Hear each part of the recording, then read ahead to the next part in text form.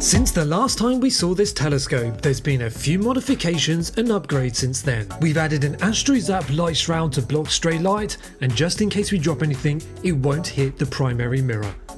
We've also replaced the stock Skywatcher focuser clamp with a compression ring adapter that you can find in the description below, sold by First Light Optics. Let's get this telescope aligned and ready for tonight's planetary capturing. Wow, I am excited for tonight. I have always wanted high-resolution photos of the planets. Ever since I was a child, I have dreamed of seeing and capturing the planets up close, and tonight is finally the night. I've waited quite literally around 27 years for this dream to come true, and tonight it's finally here.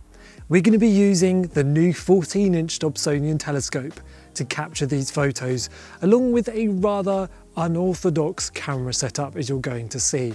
It's been very wet here with lots of rain in the last 2 days, but we finally got some clear skies to come. I am so excited. My first night out with this telescope was truly amazing, and I'm so excited to get out with this telescope again tonight and hopefully the next 2 nights. So the aim is to capture Jupiter, Saturn and Mars, maybe even Neptune. I have never captured Neptune before and have only photographed Mars once, and that was last week with this telescope. None of my camera setups are quite optimal for this telescope. I have the ZW-715MC, which is designed for fast Newtonians without a Barlow, and I have my ZW-533s. They've got much bigger pixels and they are better for potentially this telescope, but I need around a 4x Barlow to get my optimal sampling. However, I don't have a 4x Barlow, so I'm just going to make it work with this setup, as you're going to see. Yes, this is the setup I'm going to be using. It's the ZW-533MC with a whole lot of spacers, an ADC from ZWO, and a basic 2x Barlow that you get with these kind of telescopes. This is not the best Barlow in the world, but we'll make what we have work. I've added extra spacers in order to increase the multiplication. Any spacing you have between the Barlow elements and the sensor increases magnification. On tele-extenders, a bit like the PowerMates from TeleVue, they don't do that. You don't get extra magnification, but optically, they're slightly better. So we're going to see what we can get with this setup and hopefully make it work. It worked not too bad on my 8-inch Newtonian there, so let's see how it works on the big 14-inch telescope right here. So I wait for the telescope to cool down a fair bit before I start collimation, just so things are a bit more happy and potentially more stable once it gets to taking photos or viewing anything through the telescope. I use a laser to collimate. This has always given me good results, but I do a star check on the collimation once I'm up and running. That way I can be much more happy with the accuracy of the laser collimation. I've used lasers on everything down to an f3.45 Newtonian, and it's always given me good results. The main thing is making sure your collimator is also collimated, and a star test will always reveal any issues you have with your collimation.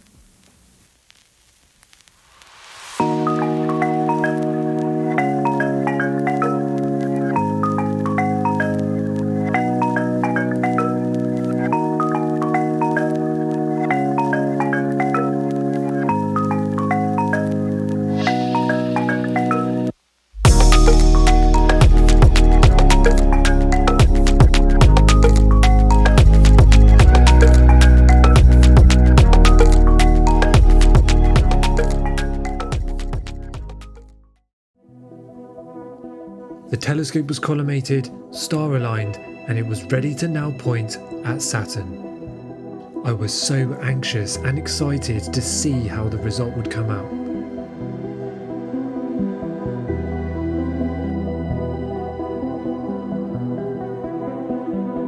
I took a view through the eyepiece and was amazed. Seeing Saturn through a big telescope is something everyone needs to see in their lifetime.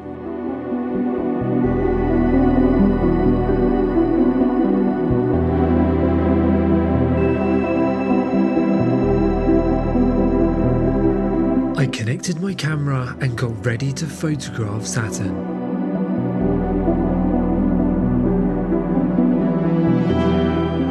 So it's a few minutes before midnight The sky is mostly clear, but there is some cloud over Saturn right now. I'm just capturing my first videos at around 116 frames a second, which I'm really happy about because I'm using a deep sky camera to do this. I can't wait to see the final photo. And this setup is looking really, really good. I never ever thought I would get the photos of the planets like I'm getting tonight. I'm quite tired, but when you're having a good evening, it's always worth staying up for. Anyway, I'll see you guys in the morning with hopefully a photo of Saturn. Catch you in the morning.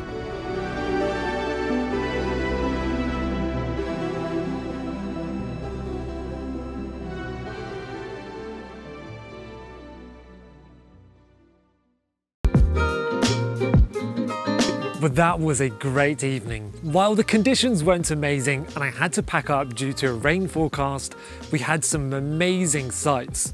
I managed to capture Saturn and Jupiter with my astro camera setup.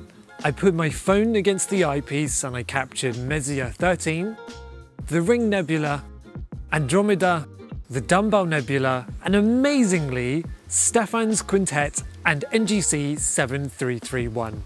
Those two targets I never thought I'd be able to capture with a phone. Despite having to pack up early due to rain being forecast, it's always great to be under a clear sky. The seeing conditions to capture the planets wasn't great. I probably over-magnified my setup. When you have a big aperture, it's always tempting to really want to push the limits that it's capable of, but sometimes the sky just really isn't there to do so. However, we've got another clear night forecast tonight, so I'm going to uncover the telescope and get ready to try all over again. This time I'm going to take my time with Saturn and see if I can get a clearer, sharper image tonight. I'll be honest, last night felt really cold. I was outside for about 4 hours, and while the temperatures weren't that low, they hit about 7 degrees Celsius, it's more the moisture in the air that really made me cold to the bone. Hopefully tonight is a little bit warmer and a little bit drier, but we'll see. The forecasts aren't in my favour.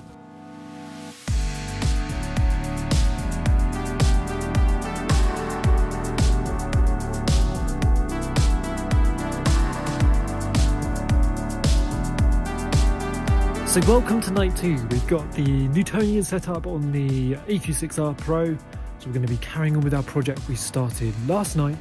And of course we've got the big 14-inch Dob, as we're all familiar with now. Hopefully carry on trying to capture our best ever photo of Saturn. Currently just having a look at Messier 13, looks incredible. Seriously, the fact you can resolve so many stars just always amazes me. Now I understand what aperture envy is. When you see stuff through a big telescope, it will change your life. Anyway, let's get going to start our imaging session. We'll set off the Newtonian here, carry on with our targets, and then we'll carry on with the Dobsonian. Catch you in a bit.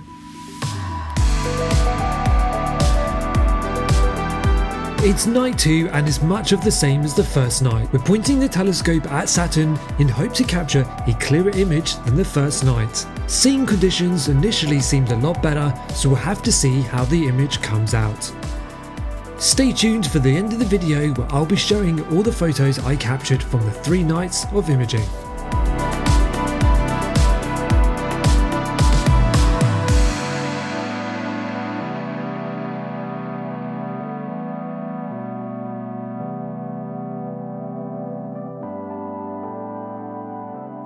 Last night was really great. The seeing conditions were a lot better than the first night, and I got to see some things in my eyes I have never seen before. And that's what astronomy is all about. Even if you've seen targets before, through a bigger telescope and under darker skies, you can reveal richer and better detail. As I was capturing Saturn, its rings appeared sharper and the seeing conditions were better, so I'm really excited to stack that data and see how that image comes out. However, it's night 3 tonight, my last clear night, so I'm hoping tonight will be just as good and we can get an even better image of Saturn. Unfortunately, I had to cut last night short after imaging Saturn, but hopefully I can get on Jupiter and Mars tonight. I'm really excited what tonight brings, and hopefully clear skies. So tonight I'm also going to be checking out the Wi-Fi that is built directly into these Dobsonian bases. Yes, you don't need an extra Wi-Fi dongle, Wi-Fi is built directly in. As soon as you turn the base on, It will emit its own Wi-Fi hotspot that you connect your phone to and control it using the SynScan app. So I'm hoping to have potentially a slightly more cozier, warmer experience tonight where I can potentially stay inside, control the base from my phone and do some remote planetary imaging. Now you might think, Ben, that's lazy. At the moment it's pretty cold here. It's going to go down to 2 degrees Celsius tonight. I know some of the hardcore people are thinking, that's not bad, but I was in hospital today. I'm fine, but there's something I'm not really willing to do tonight. But I am a bit drowsy for being sedated earlier.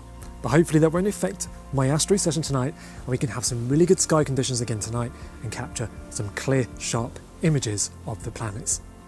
So enough talking and let's get back to capturing and looking at the night sky.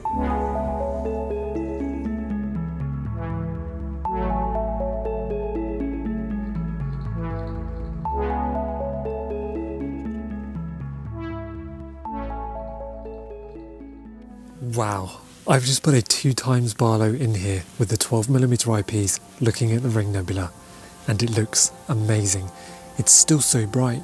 I'm so used to Barlows, of course, reducing the light that's going through the eyepiece or through the camera. But this Newtonian is f4.65. Even with the 2x Barlow, it's still brighter than most SCTs on the market.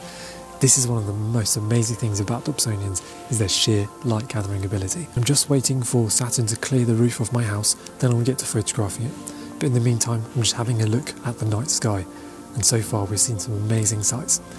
We've seen M27 dumbbell once again, M57, double cluster, and a blinking nebula. I can't remember the name of it, but it's in Cygnus, and I'll put the NGC name up on the screen. So yeah, when you've got such a big Dobsonian, you don't have to worry about Barlows, even visually. The Ring Nebula looks so big, so bright, and the colour is really quite obvious. This is amazing, and I'm absolutely loving this experience with this Dobsonian.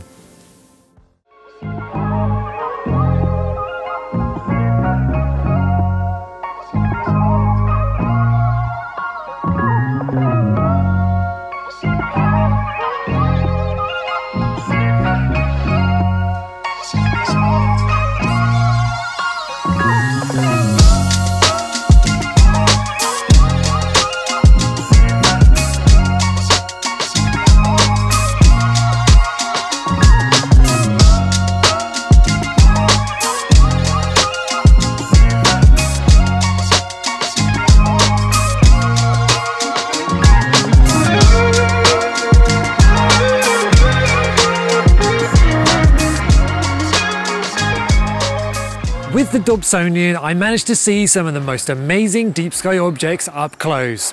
I also managed to capture some basic photos with just my iPhone against the eyepiece.